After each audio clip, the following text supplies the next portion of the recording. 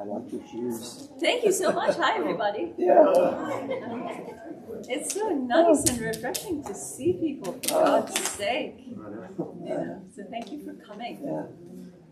Hi. Hello, everybody. Hello.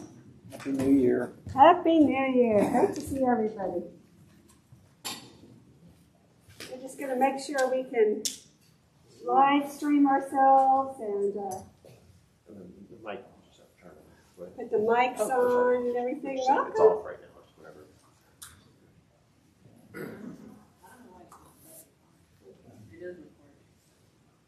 Okay. Great to see everybody tonight. How y'all doing? All right. Good, good. Happy New Year. Happy New Year. Well, hello and welcome. We're going to go ahead and officially start, giving the chance for all the cameras and everything to warm up just a little bit. But hello, welcome.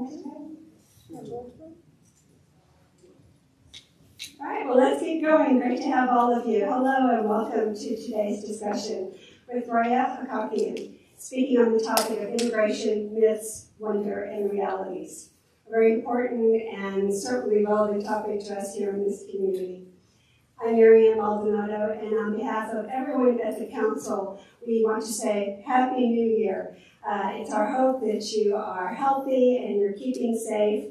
And for those of us joining us here in person, welcome to all of you. For those of you joining us online, we're so glad that we have an online audience, and we hope you enjoy tonight's program.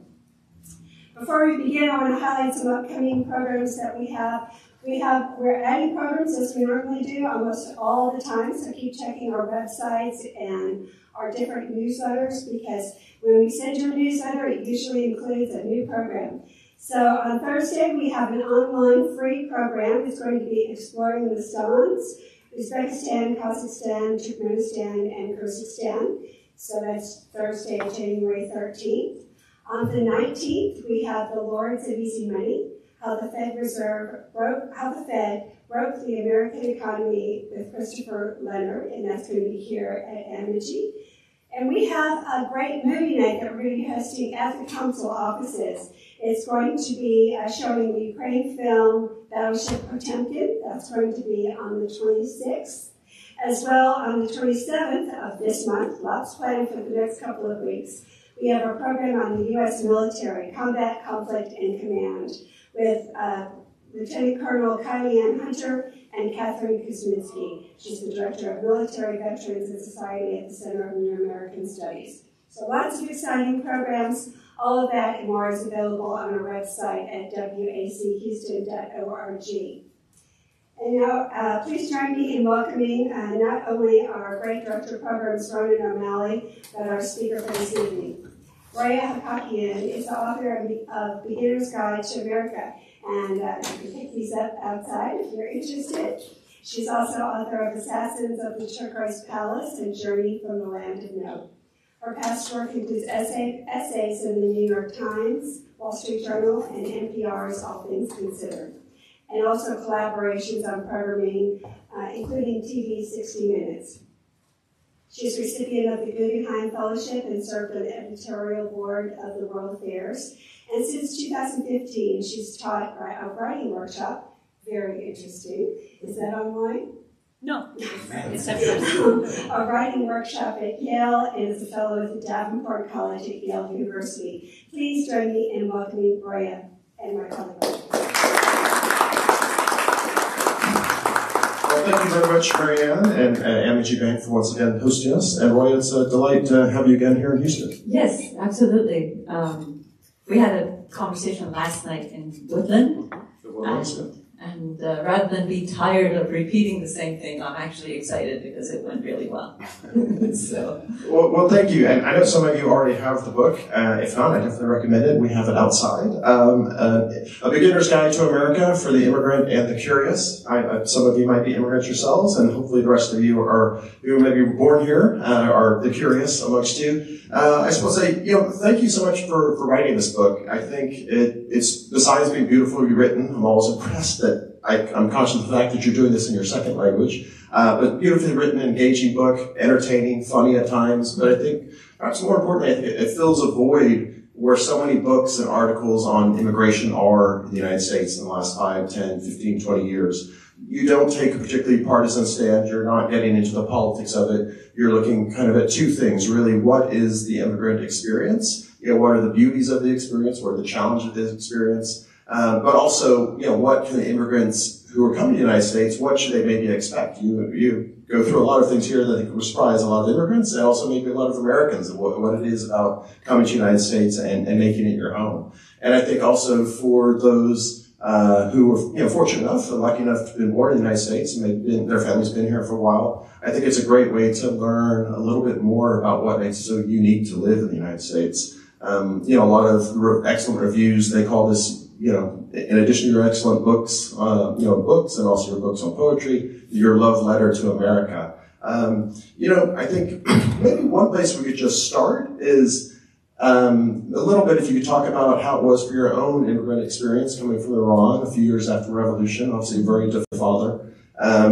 But one of the most reassuring things you said when you first arrived was finally being in a place where the king, the law is the king, where there is a sense of not all the time, but most of the time the law is respected and adhered to.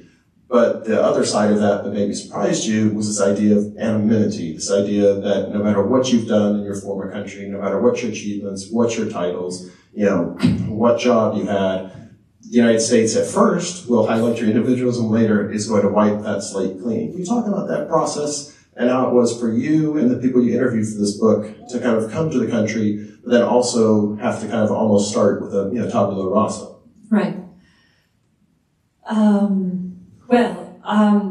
When I first came, I think one of the, and I have fellow Iranian immigrants here tonight who can, with whom we can compare notes, but my feeling was one of a certain jet lag in that, everybody knows that the immigrant,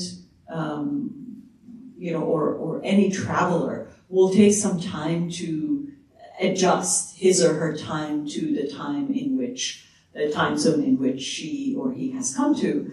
But I argue in the book, and based on my own experience, that the jet lag is not just physical, it's also emotional, it's intellectual, that part of you still lingers in the land where you came from.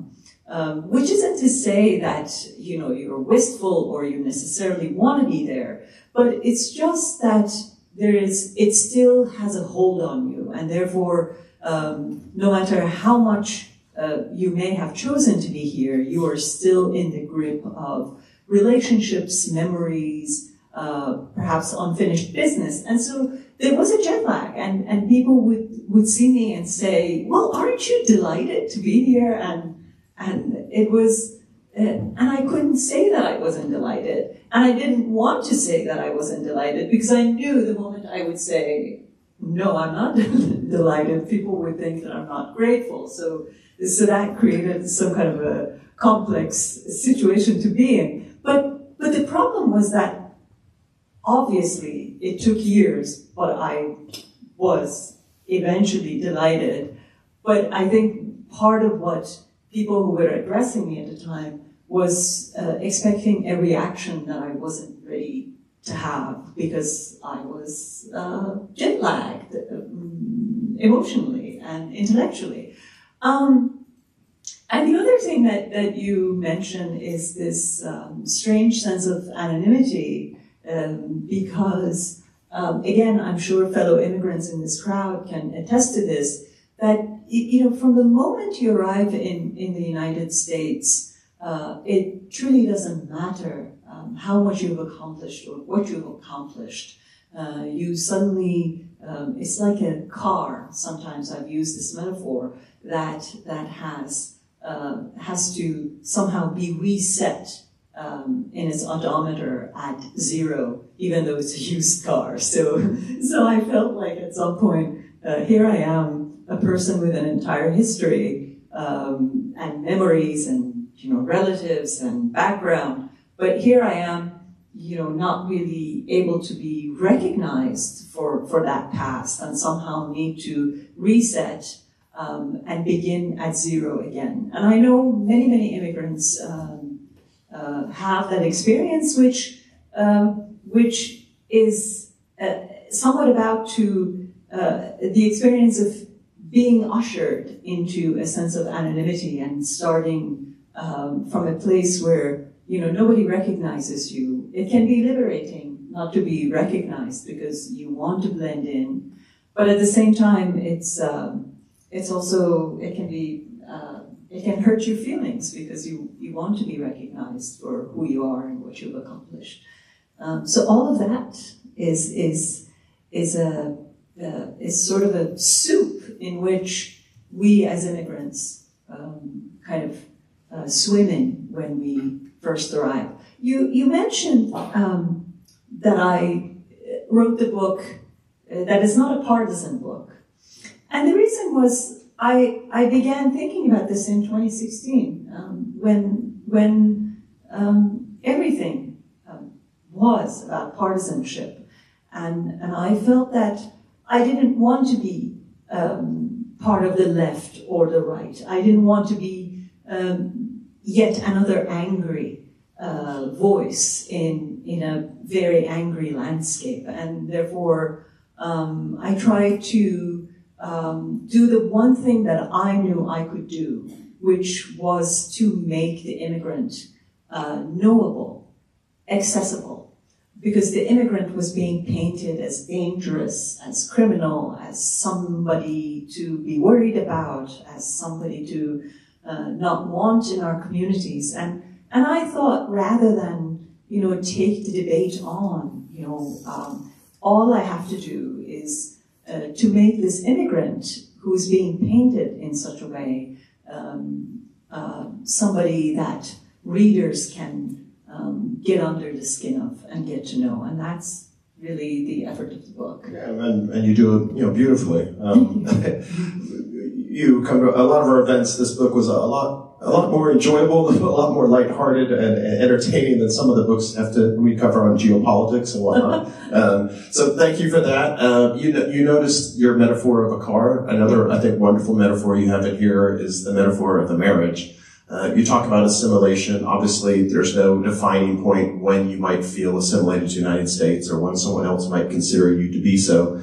But you compare it to a marriage in that you come to love the United States. You could come to understand its good parts, its bad parts, and its flaws. But you come to love it deeply. And really it is, the challenge, the good parts and the bad parts of marriage, but hopefully good. Could you talk about maybe your own ideas of assimilation, or maybe for yourself, what's an example of when you felt like you reached that point?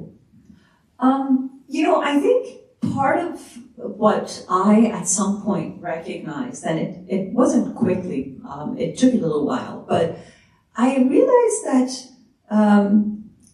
there were days that I had experiences, whether it was a conversation with somebody, in particular in my first year of college in the United States, I had a university professor who had followed Iranian history and, Iranian revolutionary history. And he took me on as a research assistant, which was very odd because in my first year of college, I had yet to declare a major. So I could not possibly be useful to anybody as a research assistant.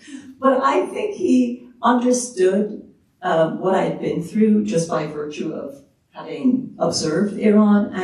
And so he took me on, and I would, and I really didn't do any research. What we did was he cared enough to know that the adjustment must be very difficult for me, and simply talk to me and ask me, what had happened, what I had observed, what I had seen in Iran, what I was hoping, what I was reading. It was really, maybe it was therapy, I don't know. But being in his office felt like an arrival of sorts, because arrival isn't just landing here. Arrival isn't just crossing the border. Arrival is about becoming comfortable. Arrival is about feeling that you have come home, or you may be close to coming home. And therefore, I think assimilation, and in the sense that I'm speaking about the notion of arrival, unfolds through multiple stages. And whether it's through relationships that one establishes, or job opportunities that you seek, where you find the pleasure of doing what you love, or mastering the language, which for me was incredibly important. It unfolded in stages. And so I thought it was important to talk about this as an unfolding process, so that people who thought, a neighbor who doesn't speak English immediately, or is still thinking about the old country, isn't necessarily not going to be a good American, because there are ways in which we ourselves as immigrants are trying to figure things out, both emotionally, intellectually, and in every other way. And through this long process, we come to recognize feelings that we don't even know we have.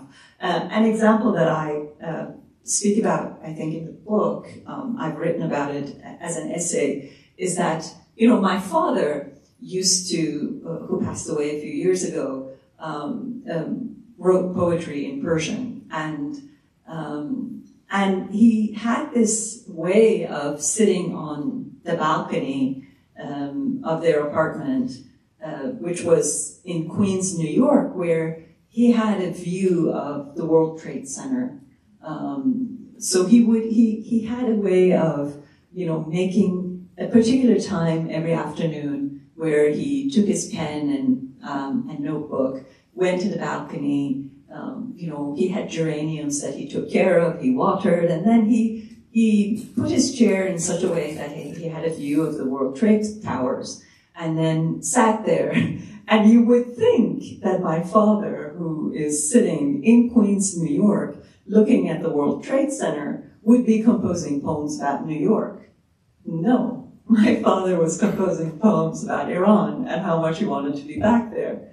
And I used to watch this and say, this is totally crazy, he ran away from Iran, he obviously couldn't stay, and now he's here and he's still writing poems about this other country.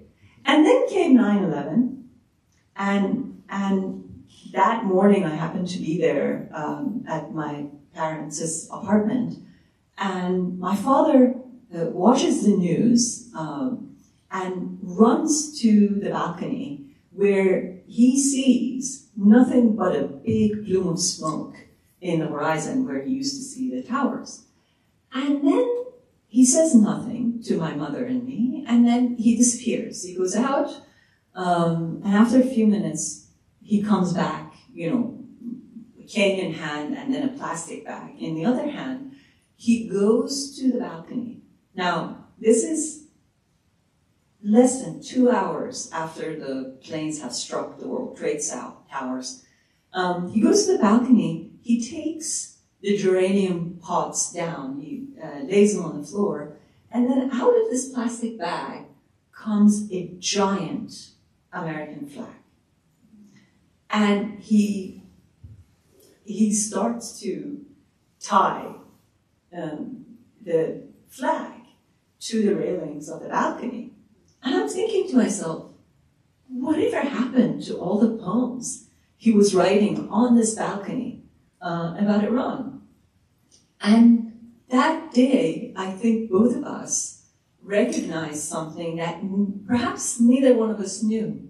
I never knew that that was just a hobby. You know, the poetry that he was writing was simply a hobby. And perhaps he too realized that if push comes to shove, and if this place that he has come to comes under real threat, then he's a patriot. And so I think what's important to recognize, especially when immigrants are coming under such attack, and people talk about, you know, why don't they learn English? My father never really spoke English. We have to understand them, meet them where they are, and measure their attachment and their loyalty or patriotism in ways that they are comfortable and capable of expressing. And that was the biggest lesson that I took away from that incident on the balcony. And I think another thing that was beautiful in it, you recount the story. I think you said your father was crying, but he was crying for two reasons. One, for the sadness for what was happening to the United States, but also perhaps unexpectedly crying out of joy for the sense that he truly knew now, and he could express it, that this is his home and he belonged. Yes, exactly. You summarized it better than I did. But we can surprise ourselves. I think another thing that really shocked me that day was that I had never seen my father with a flag of any country. I was stunned to know that he knew how to do this, that he knew, he put all this together, that, you know, the country had come under attack, and so he was going to grab a flag and you know, hang it on the railings. I mean, the fact that somebody who had never been caught with a flag, had figured all of that out under 2 hours, was very stunning to me. And it also says something else, I think, about our relationships with the flag, right? In America, we have, you know, we love the flag because it's the flag of a democratic country. Whereas, you know, if you are not from a democratic place, then the flag becomes the representative of this other system, of this other government that you don't believe in or you don't trust, and therefore you don't embrace the flag. So I think oftentimes people expect, you know, the curious, the native-born Americans expect the immigrant to have a similar relationship to the flag, but it's going to take time because the immigrant needs to figure out that this flag is not the flag of the country that they've left behind, that this is a flag that they can, in fact, embrace. And can you talk about another thing I found, you know, very interesting in your book? A lot of immigrants come here, but, you know, it's a credible country, a land of human rights being respected, you know, for the most part, rights that don't exist in many other corners of the world, unfortunately. But it did surprise you, and I think surprises other immigrants, the kind of preeminence and kind of, you know, position of the individual it carries in the United States. You mentioned it's risen to the level of nobility. You talk about, in the end, the treasure itself is the self. You talk about the surprise and adjusting to the fact of being in a place where the individual, for better or worse, is really at the core of a lot of communities, you know, perhaps even above and beyond your family, beyond your group, beyond your community. Yes. So one of the stories that I recount in the book, and I don't recount them as stories, they're all woven, as you well know, into the fabric of the book. It came out of one of the interviews I conducted with, she happened to be also an Iranian immigrant female, and she had come to do a 3-month exchange program at Yale University, and she was going to do just a short stay at the medical school at Yale and then go back. And sometime into the 2nd month of her experience at Yale, she comes to the conclusion that she can't go back. And I asked her why. And she said, it wasn't because anything they were teaching me. I was an excellent student. I knew how to read the books. I had taught myself English. I knew the language. I had access to the science.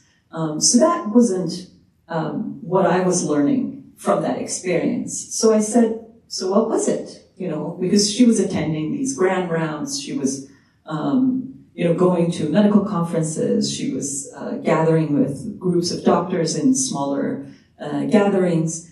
And she said, while I was in these meetings, in these rounds with my superiors, they would always stop to say or ask what my opinion was. And she said, that is the experience I cannot live without anymore.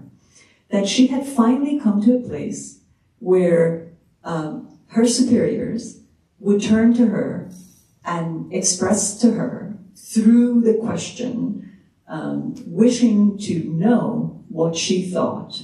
And that experience was the one thing for which she was willing to switch countries, to switch, in some ways, allegiances. It was the singular reason why she realized that once she had known that, she could never go back, which is precisely what happened. So I think what that experience ultimately conveyed was that she learned that she was an individual. She learned that she had opinions. She learned that even when she was among a crowd of, older men or women, what she had to say mattered. And I think that was incredibly important, and that's probably one of the aspects of the American experience that those who are born and raised in this country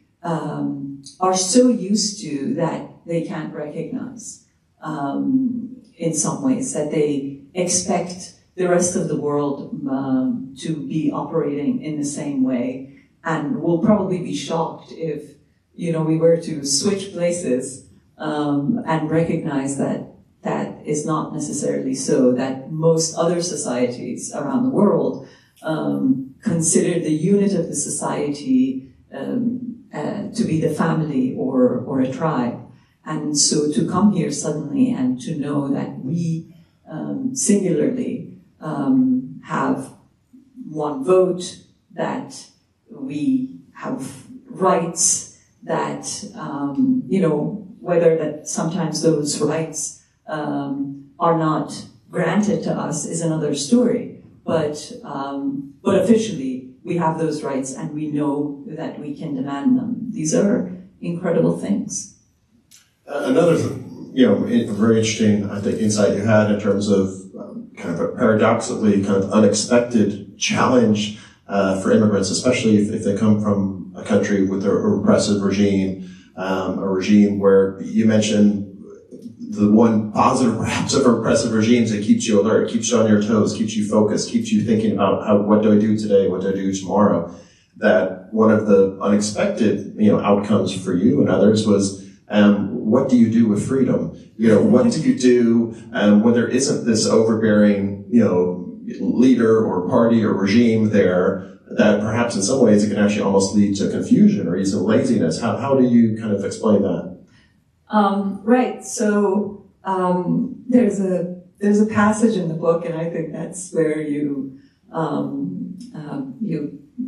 were gleaning all this, where I talk about how shocked the immigrant can be watching a group of Americans go bird watching, because who has the time to go bird watching? If you live under a tyranny, there's so much to worry about from the moment you leave your home that, such leisure activities will never present themselves as daily opportunities in your life. So one of the, an example that I can present is a Russian immigrant once told me that every time he left the house, he was so worried about watching to be sure who was following him, and whether or not he was under surveillance, or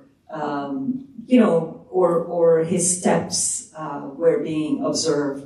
That being outdoors was a chore for him, and unless he had to be out, he preferred to be, inside someone's home, if not himself, his own home. So I think then suddenly when you come to this country and you don't have all of that stress, you don't have to worry about who's following you, or whatever else it is that or mandatory demonstrations and protests that you often have to appear at in these autocratic countries, then suddenly you have a lot of time, and in addition to finding yourself with a lot of time, you also realize that that hostility that existed in your previous life gave a definite sense of who you are and who you're not,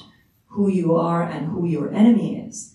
And once that enemy has been removed from your life, then you have to figure out who you are still without that enemy. So I think freedom for a new immigrant who comes from such an experience can be disorienting, in that you have to completely reorient yourself in a place where it's not your opposition to a government or to whoever it is outside that could come after you, that defines you or organizes your life. It is simply you and then the wishes and the dreams you have for yourself in the future. And I think one of the most kind of poignant and touching parts of the book is when you address the added difficulties of those families who were separated, who maybe your own family included, your father was able to come for a good while after yourself and your mother. But you note something that might surprise people, that for those who are separated, for instance, if there's just one parent here in the United States, working extremely hard, perhaps maybe more hours longer than they should have, they're working so that they could love, that they can't be with their family, but that's perhaps the only way they feel they can express their love, to be able to send some remittance home, send some packages home. Can you talk about the difficulties of those separated families, and sadly sometimes even when they are able to reunite, that some of the shadows of what have gone on over the years since then, that the families might never be the same again? Exactly. We think about immigration, but what gets left out of the conversation about immigration is that those who come here not by choice, whether they come here because of economic pressure or religious or other forms of persecution, and have to leave families behind, they may not become whole even after years that the families may be reunited. That something about this rift becomes unbridgeable over time, and I think that's one of the grave costs of immigration. I think for those who emigrate for economic reasons, oftentimes the one who's here sending packages or sending remittances hopes that these material things can make up for the actual for the absence, for the lack of the physical presence, and I think they find that oftentimes it never can. So we all pay a great deal for it eventually, one way or another. You mentioned earlier the idea of patriotism. I really liked your discussions on Americans and volunteering and supporting and assisting. You talk about how that surprised you, the level at which, and you could talk to people from first world countries, developing countries, third world countries, from Japan, South Korea, Western Europe. Everyone, I think, is amazed at the level of involvement of Americans and the level of dedications to their churches or some charitable organizations, and how that surprised you and how you really saw that as a way of people expressing their patriotism. Right. So, it's really interesting because I am not talking about charity when I'm talking about volunteerism, because I saw a lot of acts of charity and people from all sorts of different countries within their own communities are incredibly loving and giving and generous. But the American volunteerism is not about charity. It's something entirely different. It's what you do for people you don't even know, for people who, under ordinary circumstances you would never even come into contact with.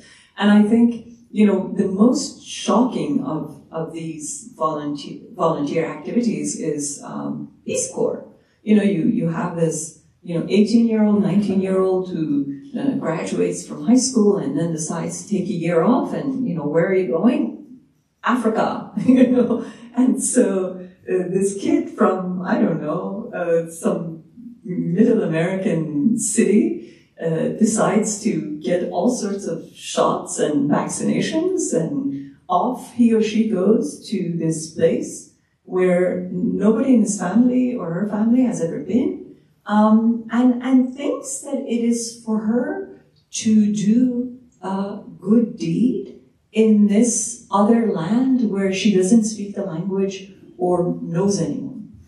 Now, maybe for the rest of you, this isn't staggering, but given that it's not a common practice anywhere else in the world, I find it incredibly staggering. And the spirit that fosters this sort of,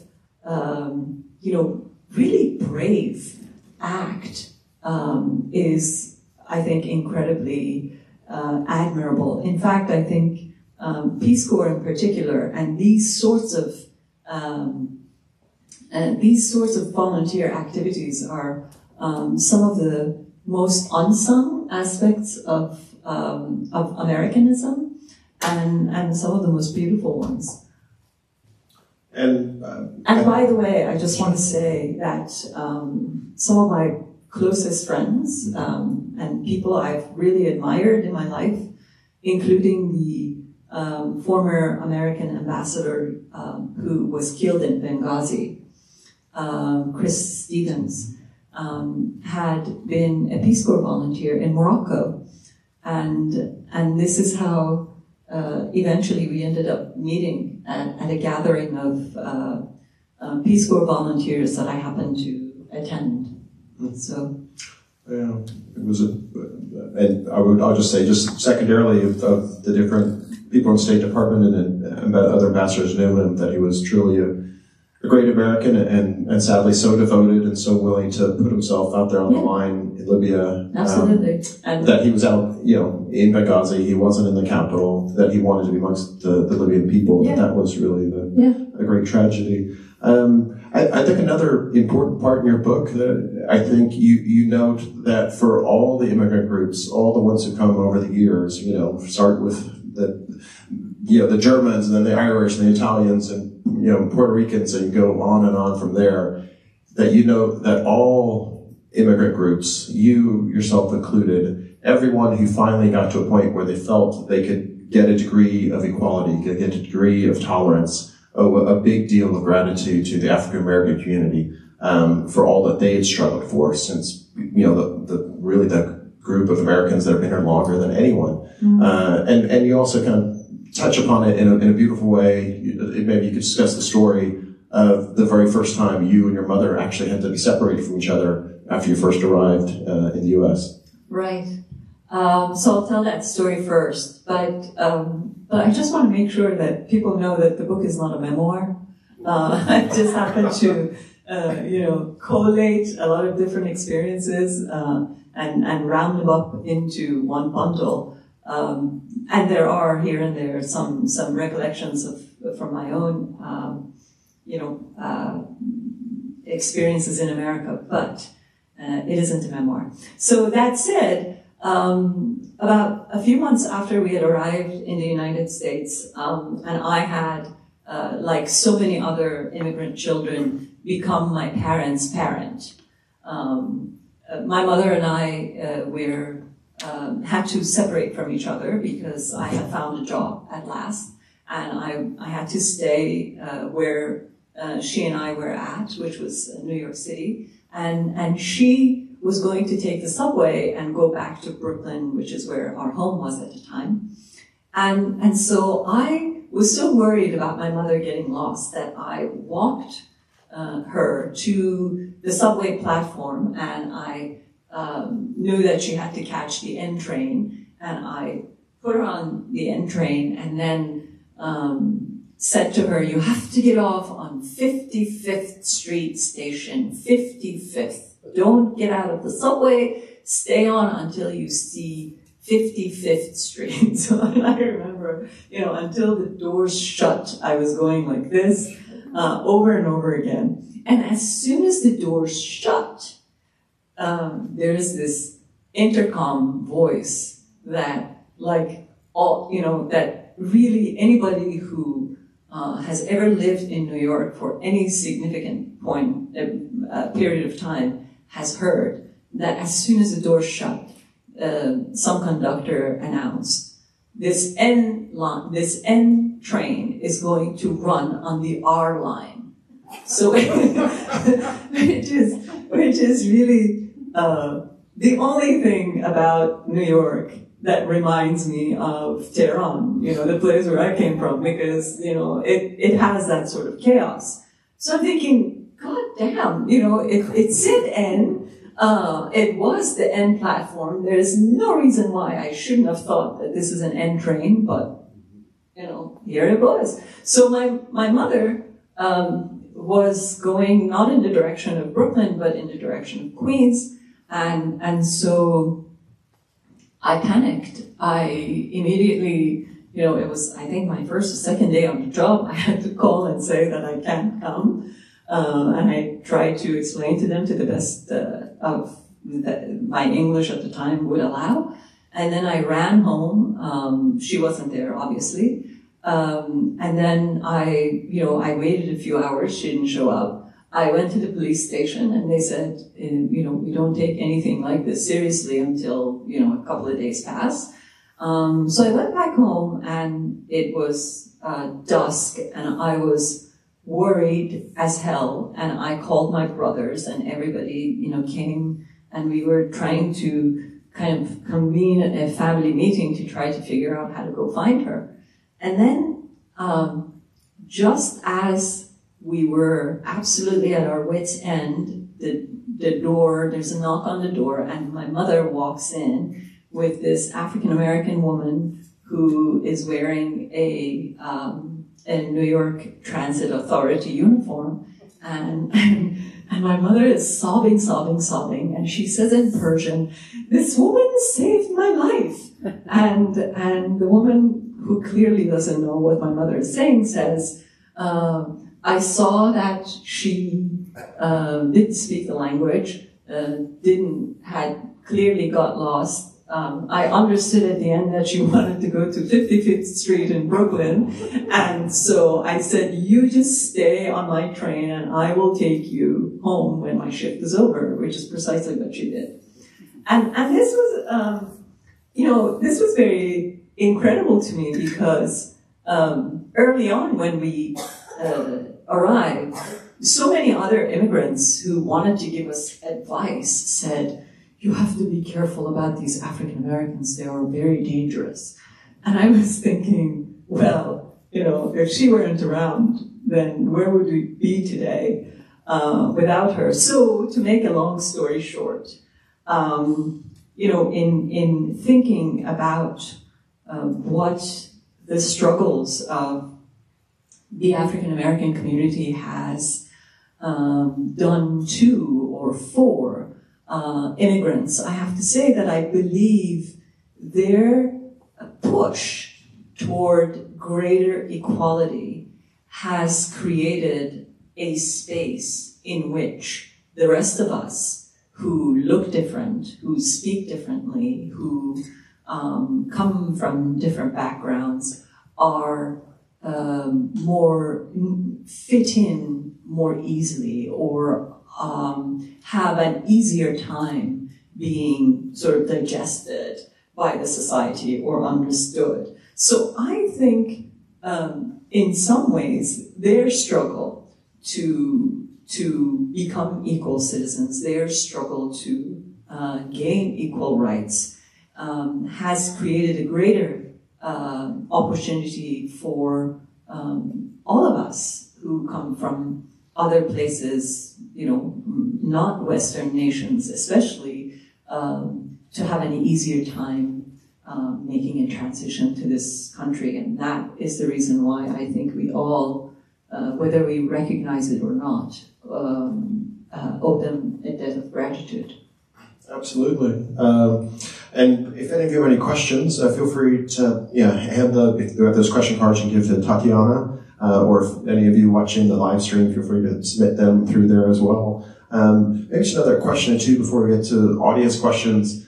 The one group you are critical of, and I think probably rightly so, is you note that perhaps the group within the United States who has the most reason to be thankful, the most reason to be grateful, a lot of times the elite themselves, some of the well-educated, highfalutin elite, whatever you like to call them, are also the ones that you say almost take it as a faith to be critical of the United States. Right. Can you talk about that kind of unusual paradox and how it maybe, I suppose, kind of really troubles you? Right. I mean, it's the very people who can most afford it. The elite who have never lived elsewhere because they've been born and raised here, the elite who are wealthy or super educated, seem to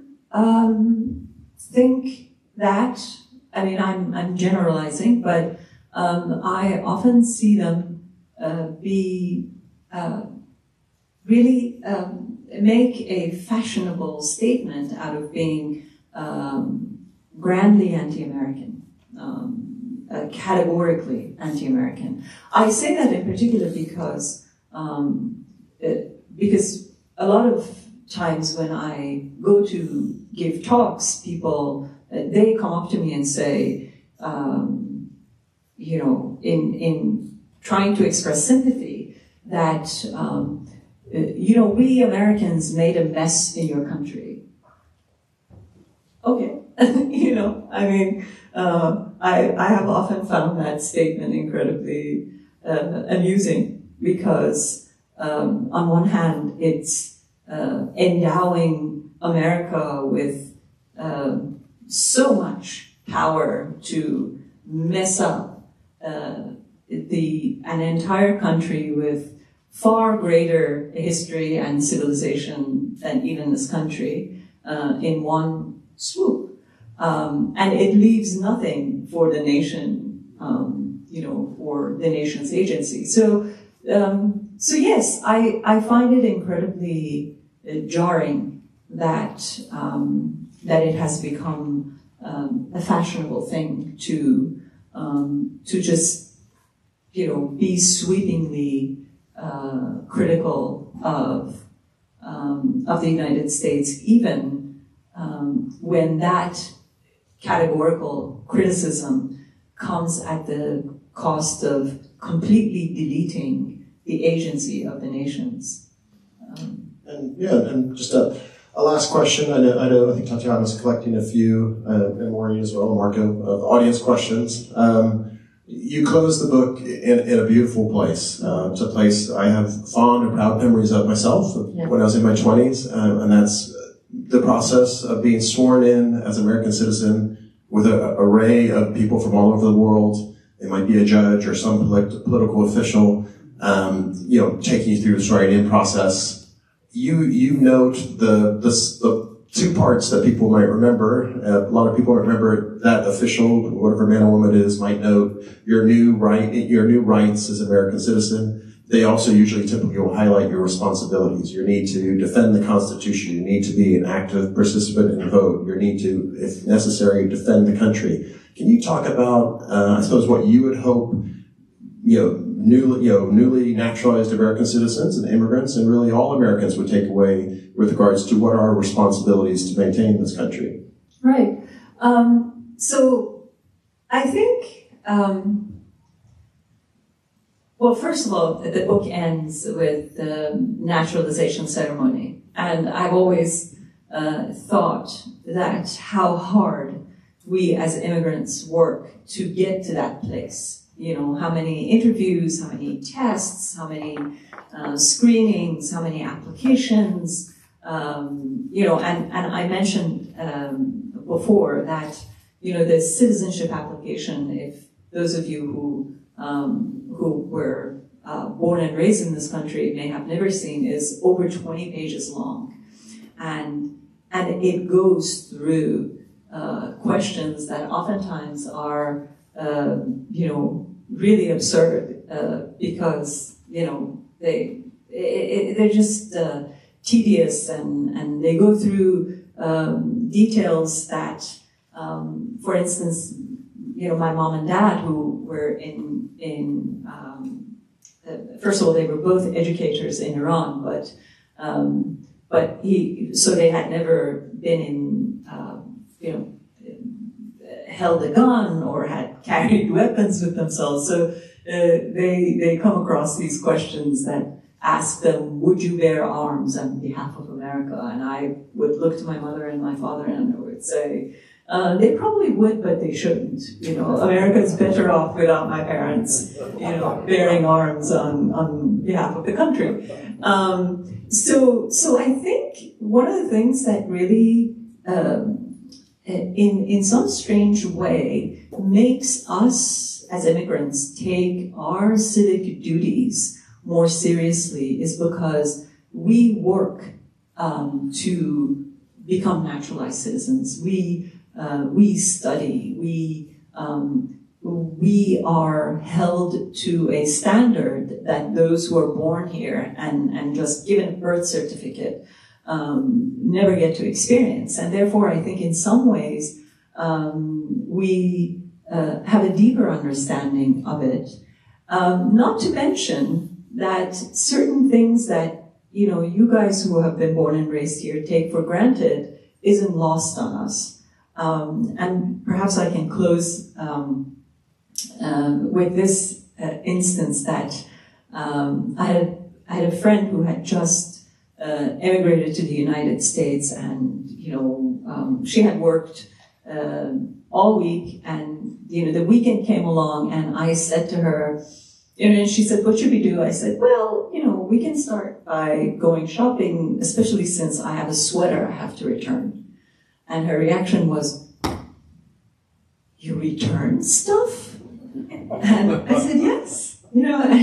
And she said, "I'm not going with you because I've never been in a place where you can return things. Who takes stuff back after you buy?" And I said, we American citizens have the right that as long as we have maintained the receipt, we can return stuff. So it was a grand experience of show and tell when I took her to the Gap and stood at the counter, took out a sweater that I had worn for a week, but it still had a tag on and for which I still had a receipt, put it on the counter and got my money back, and she was stunned. So it's this sort of thing that most people who have read the book say, you can't return stuff in other countries, and I'm like, no, this is one of those uniquely American miracles, and I can go through numerous examples that it is because of that receipt, it is because of this numerous social contracts that acknowledges us as individuals with rights, that we manage to have the comfortable, pleasant lives that we are conducting in this country. I see. And maybe I'll just, a quick aside on the returning thing. I've been here most of my life, but even still, sometimes it surprises me. My wife and her family from South Texas, my brother-in-law from South Texas, and about 7 or 8 years ago, I took her to visit my family in Ireland, and we were there for 2 or 3 great weeks, and got back, and I was talking with her a few weeks after we got back, and I said, Dottie, I don't remember why, but I was moving things in the room. I said, Dottie, where's your suitcase from the trip? She said, oh, I returned it. I was like, your suitcase has been to Europe and back, and you returned it? She said, well, it's in perfectly good shape. And Marshall's was happy to take it. There's nothing wrong with it. So, and that exchange reminded you that you're Irish and she's American, right? So I think that's definitely my record for the distance a returned item has traveled. An interesting question here from Mike. Mike asks, I worked in healthcare in the Texas prison system. I made an unscientific observation that immigrant populations are significantly underrepresented in the prison population. Can you comment on that? Yes. So isn't that, who's Mike? Oh, hi. So, it's an incredible thing how much misinformation can circulate in our society without having any basis in the truth. So one of the things that we kept hearing was how much our communities become unsafe and dangerous when immigrants enter them. And the truth is that a lot of the bordering communities or communities where there are a higher number of immigrants in them tend to be safer communities than communities where they're not in. And therefore, I think they, in prisons, there are less of them than there are, Americans who've been born and raised in this country. So, I think that observation by itself is, along with the fact that we know that communities with immigrants in them tend to have less crimes. Crime rates show that everything we hear about immigrants coming here to commit crimes is simply just ludicrous.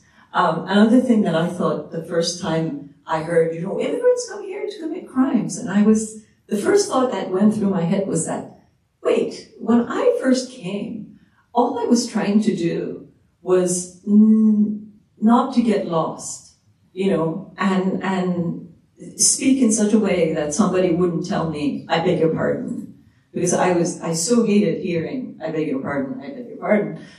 So I thought, if these people had actually immigrated, they would know that it takes so much effort to function in those early months that it becomes very hard to do anything else above that, including commit whatever wrongdoing. So. Interesting question here. I suppose it's short, so I'm not sure exactly which way they might be wanting to look into or infer, but someone asked, what is your definition of an immigrant? In the book, it's pretty wide. I talk about undocumented immigrants. I talk about people who have crossed the border without papers, without permission. I talk about pretty much everybody. And while this obviously is impossible to have a book about all the immigrants, I just wanted to draw upon the overarching experiences of people who find themselves in this country. So many of us obviously have come from our own unique backgrounds and bring our own unique experiences and flavors, and therefore, our process of adjusting, assimilating, differ from others. But I think, even with all those differences, the experience of coming to a whole new country, being uprooted, has some common denominators. And the book is about as many as those common denominators that I could collect in one volume. And the reason I wanted to do that, by the way, was because I got tired of hearing, oh, Polish immigrants are such and such, but, the Chinese immigrants are such and such, whereas the Korean immigrants are such and such. And I thought, and even in the immigration books that I was reading, you would find, even discussions around which are the best immigrant communities to have more of, and which are the immigrant groups that we should take in more of. And apparently, our former president wanted more from Norway, whereas nobody probably told him that people from Norway don't want to come here. That was a different thing. But I somehow felt that I got tired of hearing that we are all these different people who had nothing in common, that there was no shared strand that we had together. And I thought, if we can all come together to be Americans despite our differences, then perhaps within the immigrant experiences, there are shared experiences that turn us into an immigrant community regardless of where we come from. I wanted to emphasize the common experiences as opposed to divisions. And that could simply be because I didn't want to hear about all the things that was dividing us or should be dividing us. I was looking for things that could bring us together for our shared experiences. That's great. And if you don't mind, I'll get these last two audience questions and just perhaps go through them a little quickly, if possible. Someone asks, what type of relationship do you have with your own Iranian expat community, and have you become involved in Iranian politics? My previous two books were about, my first book was about growing up in Iran during the time of upheaval and transformation, the Iranian Revolution, and my second book was also a non-fictional account of a political assassination. So it has been a very important part of me that has informed the way I see so much else. But that said, I have to say that given that I've been in this country for 30 plus years, most of my interest in the past and in Iran is as an American. I look at that history to try to explain it so that we as Americans gain a better understanding and make the better decisions. But aside from that, nothing of the past as I knew it remains of my life there anymore. And last audience question, and maybe to broaden it out from there. Someone asked, how old were you when you arrived in the U.S.? And then maybe just along with that, in closing, what would you like the audience to take away from not just your own experience, but your dozens and dozens of interviews and kind of research on the immigrant experience? Mm-hmm. I was 19 when I came, and I came without English, I came here as a refugee, and I think perhaps one of the most important things, and it can't be the only thing, that I want to leave the audiences with is that, we're looking to find what it is that can make us trust our immigrant communities. You know, what qualities do we look for in our immigrants in order to know that they make good Americans and they will eventually become patriots? And I talk about this because I think, you know, in 2016, in the past few years, so many times I felt, even though I'm a naturalized US citizen and have been for a long time, I felt that I was coming under assault. You know, on one hand, I heard there were rumors that, you know, immigrants who don't speak English shouldn't enter the country. And I thought, oh, I didn't speak English when, you know, I was allowed in. Or, you know, Iran was placed under a Muslim ban. And I thought, oh, you know, if the Muslim ban had been in place when I wanted to apply, I wouldn't have gotten in. Or, you know, a multitude of things that we keep hearing about. Immigrants who don't have wealth, who don't have skills, should not come into this country. I had no wealth, I had no skills, and I think I'm an okay citizen now. And if America took a gamble on me, I don't think it was a terrible gamble. So looking at that experience, I would like for all of us to try to think of values greater than these, you know, than the things that we've been told are important, and that an immigrant can eventually not only surprise us, as I hope I have done, but also surprise himself or herself by the way in which she or he finds himself one day a true patriot.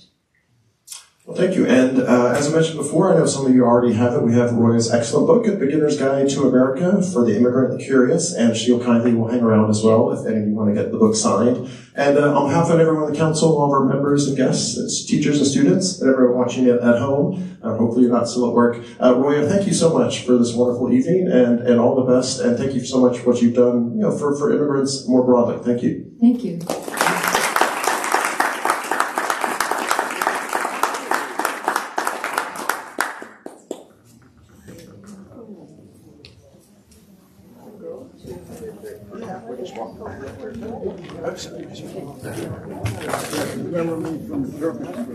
Yes. Yes.